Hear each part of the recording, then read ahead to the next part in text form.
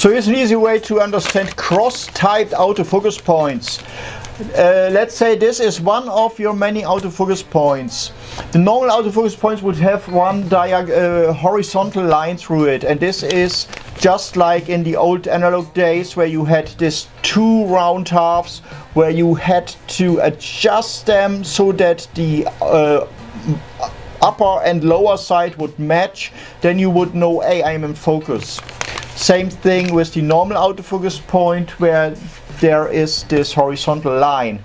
So this doesn't make much sense if you, for example, shoot horizon, water and sky where the line is horizontal, so there's nothing really to match.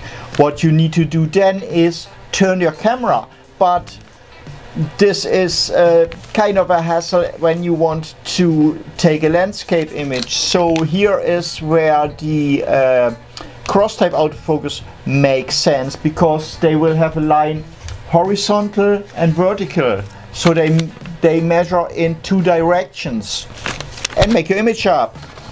Hope this helps. Thanks for watching. Have a great day ahead. Happy shooting. Goodbye.